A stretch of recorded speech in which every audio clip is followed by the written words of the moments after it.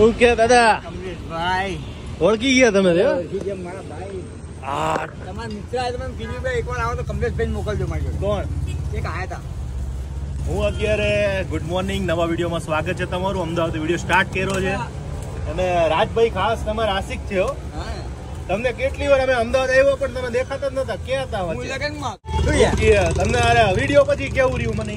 બહુ સરસ છે, બહુ સરસ, બહુ સરસ એટલે બહુ સરસ. કેવું? તમે તો આખું ગામ ઓળખે છે. હું વાત કરો યાર બધા એક તો કમલેશભાઈ વિડીયો જોઈ લો, કમલેશભાઈ વિડીયો જોઈ પેલી પબ્લિક ગ્રાહકો બધા પેલા ઇન્સ્ટાગ્રામ કે ને બધા એની પછી બોલા જલ્દી યાદ ચલાવો નહીં બદલાવાનો. કાકા એક છે, કોફી તો કોફી જ છે. કાકા બહુ આપણો વિડીયો કેટલાય જોયો યાર? કેટલાય જોયો? આજે પેલી ડીશો જોઈ લાવજે. પેલી ડીશો બહુ જોઈ લાવી બહાર. તમે ક્યાં ફરો છો? કઈક કરવું પડે ને, પેટ આટું કરવું ના પડે? જ્યાં ભાવ ભવ્ય જઈને છાપ છાપ કરો. હાલો હાલો બટાકા હાલો. પછી કેવો અનુભવ રહ્યો એ તો કયો બીજો? કેટલા લોકો આવ્યા હતા? આયામાં તો કઈ નહીં, બધા આયા તો બધા તમને ઓળખાય બધા કે તો અમને જોયો. કાકા બધા વાતો કરે ગ્રાહકો. ધંધો ના ભાઈ તો કઈ ધંધો એનો જ છે. માણા ખાલી જોવા જ આવ્યા કે શું? ખાવા આવ્યા ને એ જ આપણા ગ્રાહકો જ છે. તમારા જે છે ને પેલા શું કહેવાય ચાહકો, એ મારા ગ્રાહકો જ છે. ને કેવાય તમારે જે ચાહક નહીં એ બધા મારા કસ્ટમર જ છે. તો સારું કેવાય. એમાં કઈ ફેર નો પડ્યો કઈ? તમે થોડો ખરકો વિડીયો બનાવતા જાવ, આવો વિડીયો ના બનાવો. આપડા રાજભાઈ તમને કહે છે બધાને કે આવજો, બધા આવજો. તમે કઈ દઈએ એક વાર આવો ખાવ બટાકા ખાઓ ને બટાકા ખાઓ. ડીકેનો લાઈવ સિંગ તેલમાં લાઈવ ખાઓ. સિંગ તેલમાં કોફી વાળા કોફી વાળા કોફી વાળા બોલે આમ કોફી. તમે અહીંયા દાદા પાસે આવશો ને ખરેખર બહુ મજા આવશે. મોજીલા માણસ છે, અમે ટેન્શનમાં હોય ને તો ટેન્શન દૂર કરી નાખે. ખાલી 4 બીબીના બાપા છે પણ ખુશ રહે છે.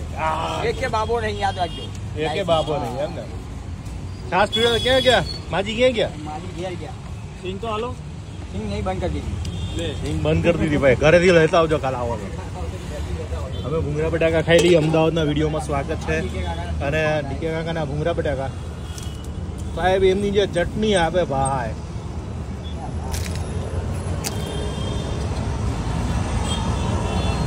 અમદાવાદ ભૂંગળા બટાકા છે ને ખરેખર મજા આવે યાર. ભલે તો એમની ખાનદાની કહી દીધી કે અમે કોપી મારીએ, પણ તમારી આખી કોપી અલગ છે. ચટણી તમારી રીતના બનાવો. ચટણીમાં કોફી નહીં. ચટણીમાં કોફી નહીં. જો આપણા મુંબઈના અમદાવાદના મુંબઈ યાદ આવી ગયું બધા. ડીકે પટેલ, ડીકે ભાઈ બોલો દેખાડ વાળા દીપુભાઈ. હા દીપુભાઈ એમની ફરિયાદ નવું કઈ નતું. તમે યાર દીપુભાઈ આવું કરો યાર. તમે કોપી કરો તો પછી શું કરી? અમે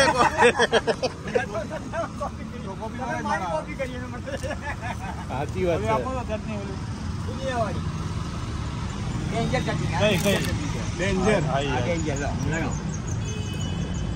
અમારા ભાઈ આ ડેન્જર હે, ખબર હે? પૂછો દીપુભાઈ, સાચી વાત ને? ડીકે બી ડેન્જર જ છે ને તો ભાઈ. હસતી આપડા. હવે દીપુભાઈ આજે ક્યાં ક્યાં લઈ જવાના? આ ખવડાવ્યું ને હું તમને મારા નાનપણની યાદ તાજા કરાવું. તમને મસ્ત જગ્યાએ લઈ જાઉં આવું ખાવું. રેડી કેવાય. આપણે જઈએ હમણાં. હું 1995 ટાઈપ કરતો ને ત્યારે ખાતો હતી વસ્તુ. કેટલા વર્ષ થયા સમજી લો? 28 વર્ષ પહેલા. હું મહિનામાં એકવાર જઉં ને એટલે એ વસ્તુ એ બાજુ નીકળું એટલે ખાઈ લઉં. તમને લઈ જાઉં. જોરદાર જગ્યા. જાશું ને આપણે રાજભાઈ તો અઢી વાગ્યા ભાઈ. હવે ખાઈ લઈએ અને જાય. જાવું નહીં તો તમારું કામ અહીંયા જ છે, બીજે ક્યાંય. અમારે શું કહેવાય, આગળ કામ કરવું પડે. અને આજ તો આખો દિવસ અમારે ધડાધડી સાંજ સુધી કામ છે. આજે છાસ પાઈ દો. છાસ છે કે નહીં? કાટ પીવડાવો. ભાઈના ભૂંગળા બટાકા ખાધા અને દીપુભાઈ છે એમને એક આનંદભાઈ સાટાની પણ ચેનલમાં એમનો વિડીયો બનાવડાવ્યો હતો. માસીનો જે છે આપણો મિત્ર. એમની તમને ફાવે ભૂંગળા બટાકા બનાવવા? અરે સાગરના દાડે અમે એ જ બનાવીએ. તમે બધું આવડે હે? માસી તો ઓલરાઉન્ડર છે. માસી અહીંયા રાણીપમાં જ રહે આમ અમારા જ એરિયામાં રહે માસી. એવું પણ ખરેખર માસી દિલથી કહું ને બહુ મજા આવી જમવાની. જમવાનું તો લોકો ખવડાવે એવું નથી. હોટેલ વાળા ખવડાવે, બધા ખવડાવે. મનથી કોણ ખવડાવે? મનથી કોઈ નથી ખવડાવતું. હા બસ. લોકો પૈસા પાછળ જ ભાગે છે. હા. પણ નહીં ભાગતા. હવે આપી જોડે આવે. હા, આવું જ પડે. એ તો શક્ય જ છે. હે દીપુભાઈ? હા, ચલો એન્ડ તો શું હોય? 4 કોલા. દિલથી જ ખવડાવવું દિલથી ખવડાવે એનું છે. દિલથી ખવડાવવા મજા ના આવે. દિલથી ખવડાવવા માસી તો ભાઈ બહુ જ એમ કે અમને દિલથી ખવડાવો. કોઈ એવું નથી બનતું કે અમને લોકો આમ ખવડાવ ખાતર ખવડાવી દે એવું નથી. સાચી વાત. આપણે મેં કહું ના પૈસા ચાલે. હા. કેટલો બધો ભાવ છે. કટલેટ બટલેટ બધું બનાવ નવું. એવું નહીં. એટલે જ કીધું ને આ અમુક માણસો જે ખવડાવતું જન્મ લીધો હોય કે ભાઈ ખવડાવો. કશું જોડે આવવાનું છે. સાચું. અનદેવ છે એને ખવડાવો અને ખુશ રહો. હા, પાછું ઠંડુ પાણી. નકર અમારે બોટલનો ખર્ચો કરવો પડે. હા લોકો હવે તમારે આંગણે ખાઈને પાણી ને પૈસા દેવો પડે તો ઈ કામનું હું. માણે બિચારા ખાવા આવે ને આપણે 10 રૂપિયા પાછા બોટલ ના થાય 60 રૂપિયા પડે. એના કરતા 50 માં ધરીને પાણી પીવે. દુઆ તો આપશે. તમને મળી જાય ખરે આટલું તમે આટલા રૂપિયામાં ખવડાવો? મને સંતોષ છે. મને હા 840-15. ચલો માસી ઓનલાઈન પણ આવી ગયા ને. એ બાબલામ છે ને મને બરાબર. બાબલો સાંજે મને આપી દે. એવું કાયદેસર લેવા. કાયદેસર વ્યવહાર નો હાલે. છોકરા હોય તો શું થાય? 5-50 હોય તો કોકરા. રાજભાઈ ના પાડતા હતા અહીં આપું કે પુલાવ ને બધું આપો છો. ના પાડતા હતા ને જો દાઢે ચડ્યું ને કોણ ખાતે? ઈ હા એમ. ના પાડતા હતા નહીં. 840, 15-95-911. રાજભાઈ પણ ગરમી ચડે ગયા અને કોક યાદ કરે છે. કોણ યાદ કરે ભાઈ? રાજકોટ વાળા, જેતપુર વાળા કોણ યાદ કરે? મોરબી વાળા યાદ. રાજભાઈ ના પાડતા હતા કે હવે મારી ગણતરી નથી. તો એ રાજભાઈ ખરેખર રાજભાઈ આપણે અહીંયા અમદાવાદમાં રિયલમાં કહું તો આપણે બ્રેક મારવી પડે એવી જગ્યા છે. બપોરે તમને ભૂખ લાગે તો આ જગ્યાએ પહોંચી જાઓ રાણીપમાં. સાચી વાત છે. માસીના ત્યાં કોઈ જગ્યાએ બેસવાની જગ્યા નથી પણ ખરેખર દિલથી ખવડાવે છે. ખાવાનું બહુ મસ્ત છે. નહોતું ખાવું ને બીજી ડીશ કરી રહી. બીજી ડીશ હોય અને ખાવાનું છે રાજભાઈ મસ્તીનું યાર. નહીં જાતે તમે થોડા નહીં ઓળખતું. તમને ઓળખતી નથી એવું થોડું છે. મને કે થઈ ગયા પૈસા મેં તો વાંધો નહીં. એ ઓળખે એકદમ નોકરી કરે. બધી છોકરીઓ મારી જોડે જતી રહે. કોઈ હવે ક્યાં કોઈ ખાઈને ખોટું કરવા વાળા હવે માણસો નથી. આયા પહેલા જમાના મૂકવા હા, થઈને આમ થઈ બીજો મૂકે નામ નીકળી હવે કોઈ નહીં. હવે તો કદાચ ભૂલી ગયો તો કાલ આવીને પાછા આપવા આવે. કાકડી નજર ના રાખો. હા, આટલું શીખવાડ્યું છે. આટલું પાણી પીધું છે. સાચી વાત છે. શીખવું પડે ને થોડું ઘણું. ચાલો દીપુભાઈ હવે ક્યાં લઈ જશો બીજે? તમને બસ મેં તમને કીધું ને જ્યારે હું નાનો હતો ત્યારે એ એરિયામાં ભણતો હતો. રાણી એરિયામાં ટાઈપ કરવા જતો રાણી કઈ જગ્યાએ મને કહો હું ત્યાં લઈ જાઉં. હું બતાવી દઉં ને. પણ મને તો કહો રાણી આ મારા હસ્તી છે. ખાવાના શોખીન છે. એક જગ્યા તમે અમદાવાદમાં કોઈ પણ જગ્યાએ પૂછો નબળી જગ્યા ના હોય. દીપુભાઈ તો દીપુભાઈ છે. અમારા અમદાવાદમાં આવીએ ને એટલે અમારે અમને ફોન કરવો જ પડે. અહીં આવે ને એક્ટિવા પર કાનમાં વાત કરે. કાનમાં કઈ એ તો હું નાખી દઉં કંઈ. સાચી વાત છે. અત્યારે અમે એક બીજો વિડીયો શૂટ કરવા માટે પહોંચી ગયા છે દીપુભાઈ. અત્યારે આપણે કાલુપુર અત્યારે આપણે આવ્યા છે. આમ તો કાલુપુર કહેવાય, રિલીફ રોડ કહેવાય. આમાં આપણે રંગવાળા માર્કેટ છે ને, મસ્કરી માર્કેટ, એની સામે આવ્યા દેવેન્દ્રબેન. બરાબર. રાજુભાઈ નામ છે. રાજુભાઈ એમના ભાઈનું નામ છે. આપણી જૂની જગ્યાએ મારી દુકાનેથી હું બેઠો હોઉં. બપોરના ટાઈમમાં, સાંજના ટાઈમમાં નીકળતો હોઉં. અહીંયા મારું એક્ટિવા અહીંયા પાર્ક કરી દઉં. દેવેન્દ્રભાઈ જોડે બેઠો હોઉં. અડધો કલાક, પોણો કલાક વાતો કરું. જૂની 8 રૂપિયામાં સાહેબ સેન્ડવિચ ખાતો હતો ત્યાં અહીંયા પહેલાં. હવે વધીને 8ના 10, 12, 15 કરીને હવે 30 રૂપિયામાં જ આપે છે. દેવેન્દ્રભાઈ એકદમ મસ્ત માણસ છે. એકદમ ઠંડા મિજાજના માણસ છે. હું અહીંયા આવું એટલે પહેલાં તો સૌથી પહેલાં આલુ મટર ખાઉં સેન્ડવિચ અને પછી ચટણીવાળી ખાઉં. અડધો પોણો કલાક બેસું ને પછી જતો રહું. અત્યારે આવું છું, ટાઈમ મળે એટલે ઓછો આવું છું. અત્યારે મહિના 1.5 મહિનામાં એકવાર આવતો.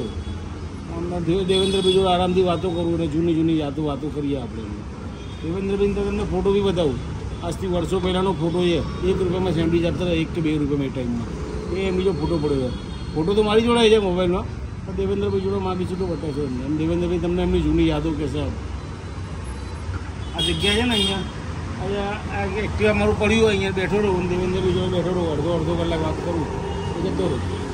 મજા આવે, મજાના માણસ. મજા એટલે જૂની વાતો યાદ કરીએ કે જૂના જમાનામાં આપણે જૂના ટાઈમમાં આજથી 28 વર્ષ 30 વર્ષ પહેલાં જે ટાઈમ હતો એ ટાઈમની વાત ને અત્યારની વાતમાં બહુ ફરક હોય. અત્યારની બધે ખાણીપીણીમાં બધું ફરક પડી ગયો.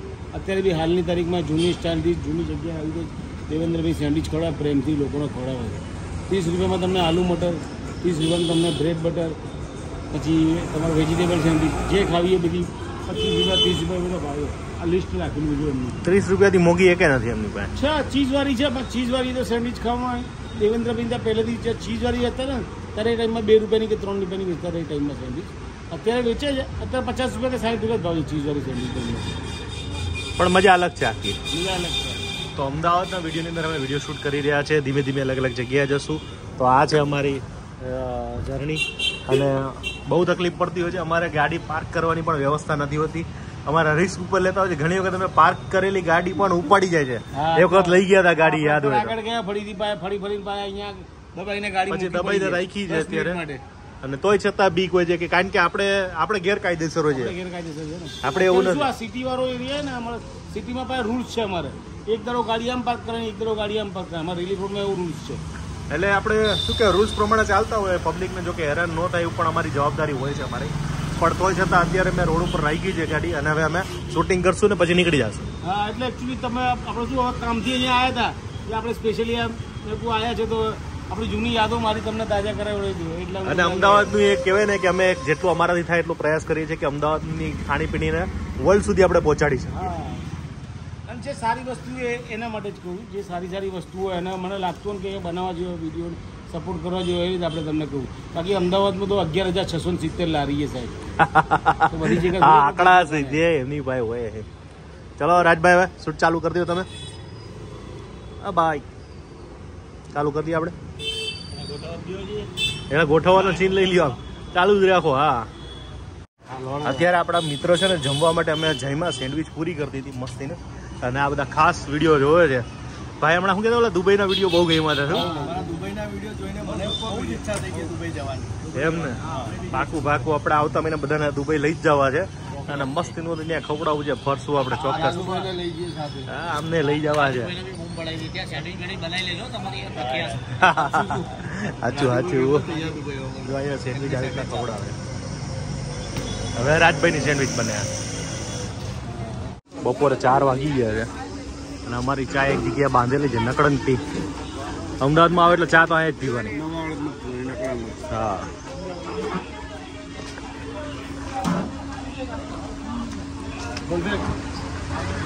ફૂલ ગરમ ચા છે. આના જેવી મજા જ નહીં.